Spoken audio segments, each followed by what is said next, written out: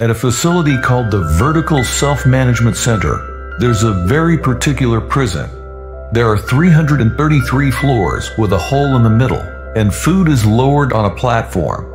Prisoners have 2 minutes to eat as much as possible before the platform leaves to the next floor. The lower they are, the fewer chances they have of eating anything. If anyone tries to keep food for later, the administration will punish them. Each month, the administration shuffles the prisoners and sends them to different floors. Each prisoner is also allowed to come with one object of their choice. Somewhere hidden in this building, kids are playing on a strange pyramid. Before being sent to their cells, the prisoners are interviewed and asked for their favorite dish, which will be added to the food selection on the platform. Zamiatin asks for pizza and explains he may get nervous if he doesn't get it every day, like the time he set his parents' house on fire while they were asleep. However, the interviewer knows Zamiatin immediately regretted starting the fire with his own autobiography and put it off. Meanwhile, Perempuan says her favorite food is the ham croquettes his ex used to make for her, and that she's joining the facility because she needs time to forget what she did. Eventually, Zamiatin and Perempuan end up on level 24. When the Zamiatin checks the platform for his pizza, he's devastated to see people have taken bites and stolen the toppings. Arguments coming from above reveal that the prisoners from level 21 ate food that wasn't theirs. Furious, Zamiatin grabs some chicken and is about to bite it, but he's interrupted by Robespierre and his cellmate from level 23. It turns out that a group of prisoners is following a self-imposed rule that says each person can only eat the dish they chose during the interview or trade with others voluntarily. That way, everyone gets fed without exceptions. Those who follow that rule are known as Loyalists, and those who don't are called Barbarians. Robespierre points out that if Zamiatin eats something else for revenge, it'll create a ripple effect and leave the bottom levels without food. Zamiatin doesn't care and is about to take a bite, but Perempuan stops him by sharing her croquettes. The next day, the prisoners from level 21 get angry over the rules, and Robespierre announces they may have to fight for their food. Perempuan immediately breaks her bed to get a metal bar she can use as a weapon. By the time the platform reaches her level, there already is a dead man on it. Then Robespierre and a guy from 21 fall on top of it, while a woman from above keeps kicking off the food that fell on her level, not wanting to be punished for a mistake. However, her level is already heating up, and soon she catches on fire, causing her body to fall on the platform as well. While Robespierre and the other man keep on fighting, Perempuan puts the fire out with her bedsheets. However, the woman is already dead. Then she tries to join the fight, only to quickly be brought down, while the man from 21 is knocked out. At that moment, the platform starts going down, so Perempuan and Robespierre rush to throw into the pit all the food that fell on their level. The temperature starts falling at great speed, but thankfully they get rid of all the food before they're frozen to death. After the platform is gone, Robespierre freaks out and cries as he realizes the burned woman is dead. Zamiatin tries to comfort him, and Robespierre snaps, grabbing him by the neck. Perempuan has to yell at them to stop them.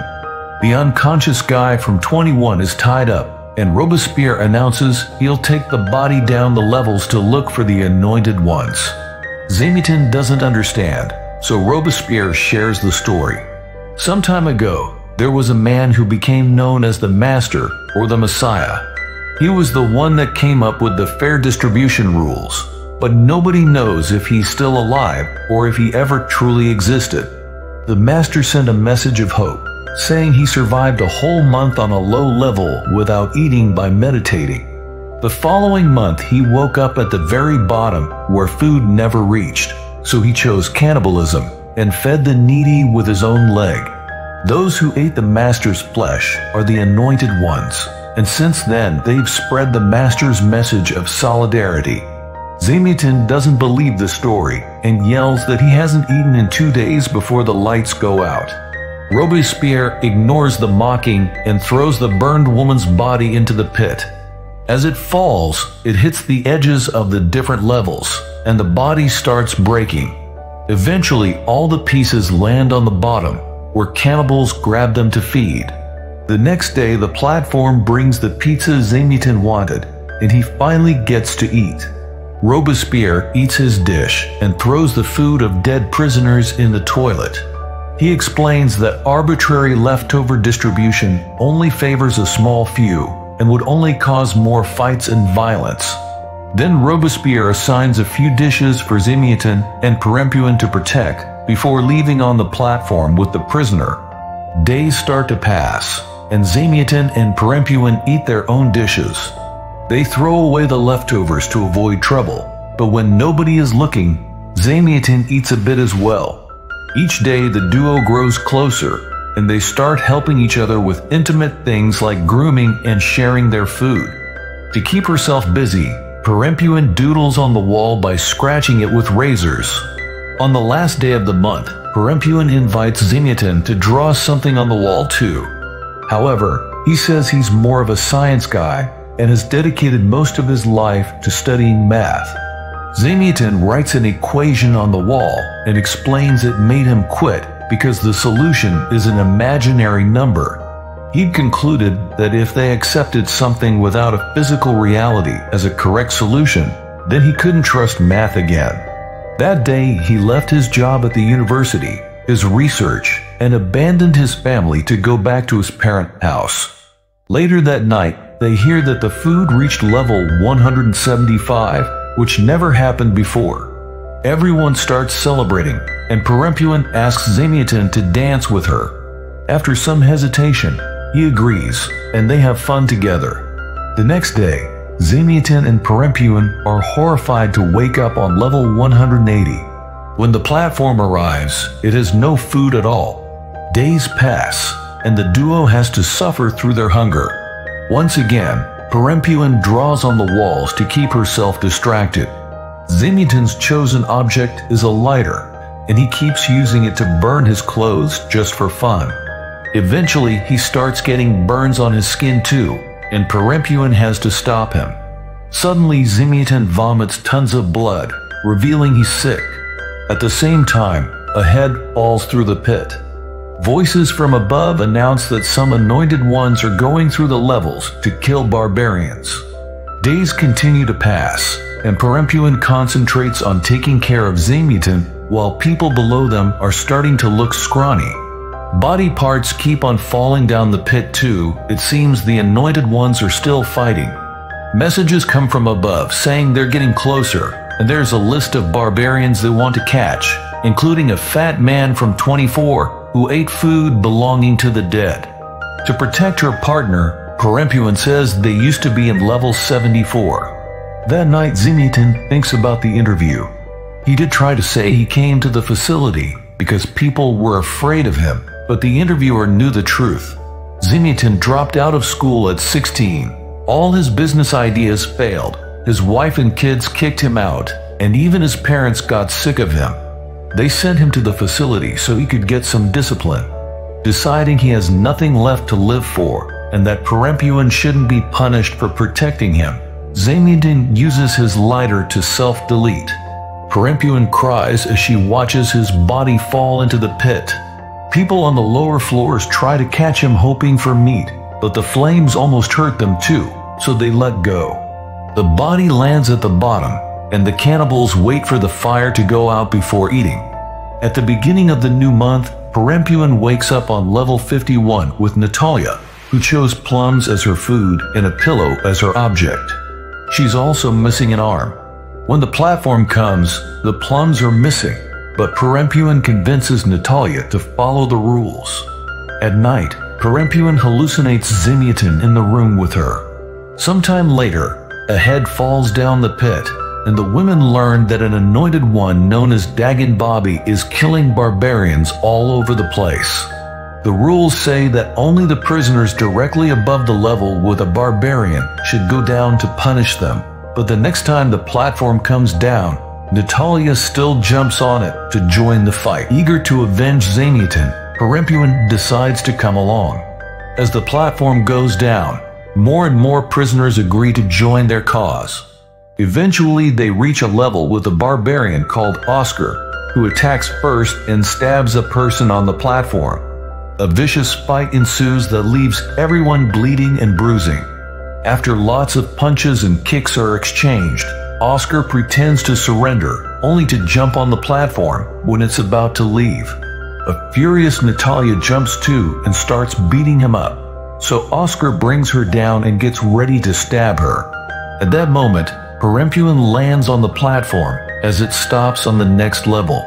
While Perempuan rescues Natalia, another prisoner jumps on Oscar and starts choking him.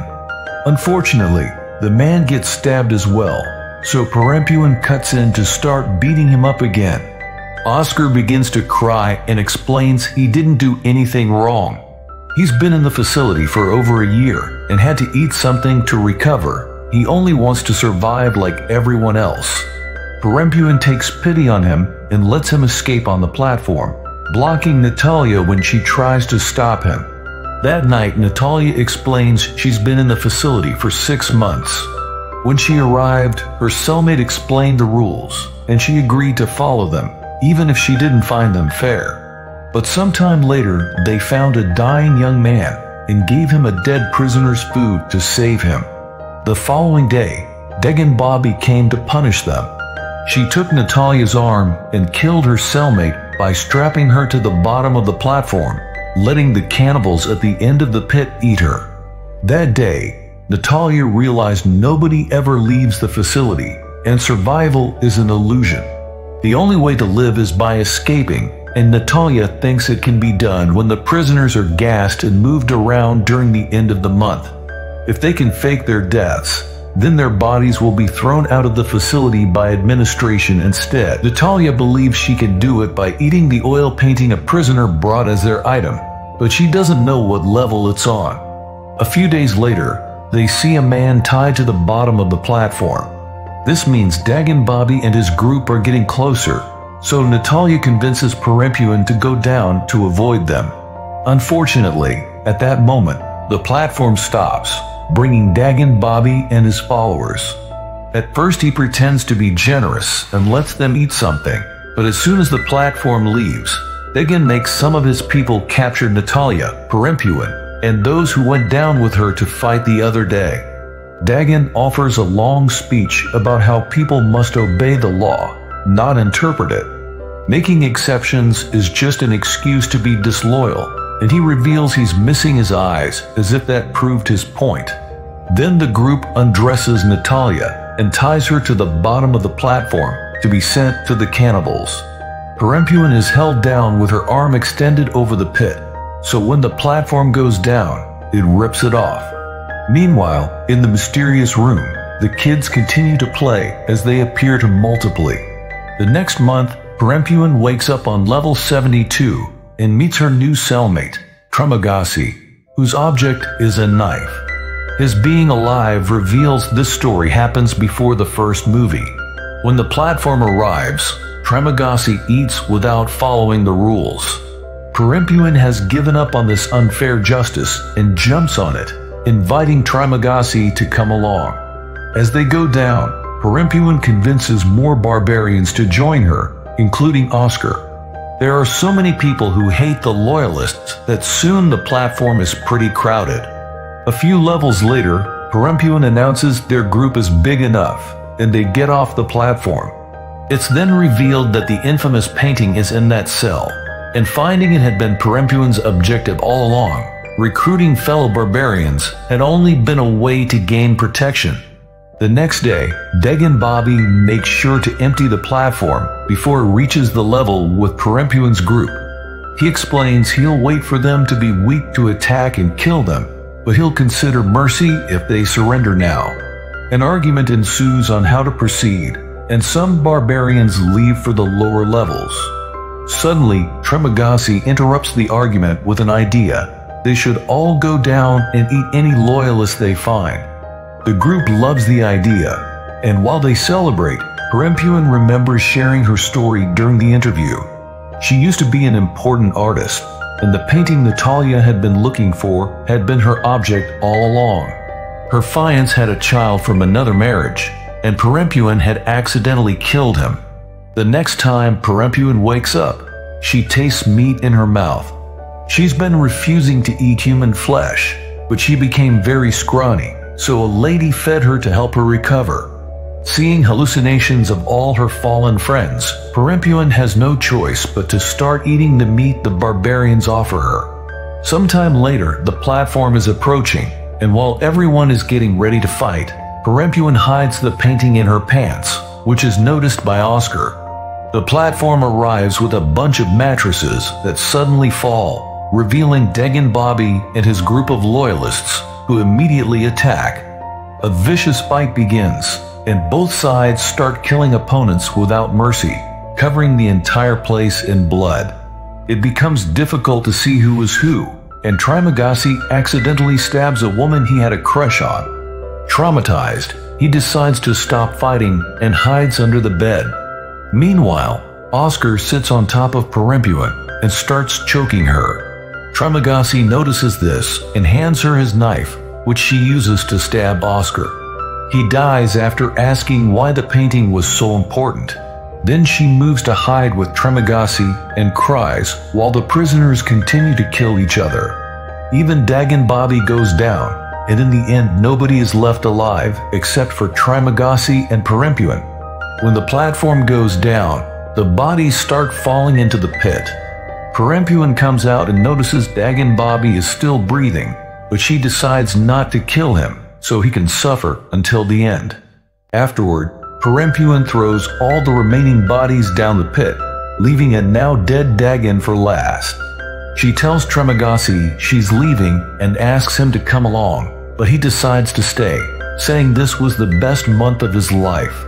Then Perempuan starts eating her oil painting and passes out with foam in her mouth right before the gas fills the cell.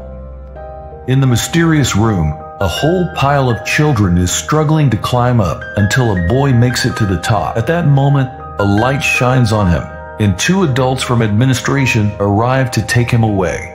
When Perempuan wakes up, she's tied to a pile of dead bodies being moved by facility workers, meaning Natalia's plan worked. The pile is pushed through the pit, and Perempuan gets to see how the workers clean the cells and rearrange the sleeping prisoners using low gravity. When the workers leave the pile at the end of the pit, Perempuan has a devastating realization. This isn't the exit, this is level 333. She immediately wriggles free from the rope and hides under a bed while watching the men bring in the chosen kid. The boy is left on another bed, and the pile of bodies is pushed through a hole into a secret level lower under 333. Still feeling guilty for killing her fiance's kid, Perempuan decides to cleanse her consciousness by saving this one. She jumps to reach the other bed, only to accidentally hit her head. Then she picks up the kid and tries to leave, but the gravity is still a problem and causes her to hit her head again until she passes out. Perempuan reappears on the platform with the kid in the middle and a bunch of cannibals ready to eat. A man gives her a knife, inviting her to feed on the child, but at that moment she wakes up screaming. It's just her and the boy in level 333, and the platform soon takes them down to the very dark bottom. Soon the cannibals surround her, but they don't attack her because of the child. They explain Perempuan must stay because her journey is over, and only the children get to go back up again. The cannibals help Perempuan get off the platform and watch how it starts going up again, taking the kid to new prisoners. As time passes, more and more prisoners arrive at the bottom on top of the platform, carrying a child. It seems the facility keeps a bunch of kids as a tool to manipulate the prisoners, using them as a fake sign of hope or to stop anyone from trying to escape. This includes the ending of the first movie, showing Goring arrive with a girl while seeing a hallucination of Trimagasi. Goring gets off the platform so the girl can go up again. At that moment, Perempuan finds Goring and hugs him, revealing he was her fiance.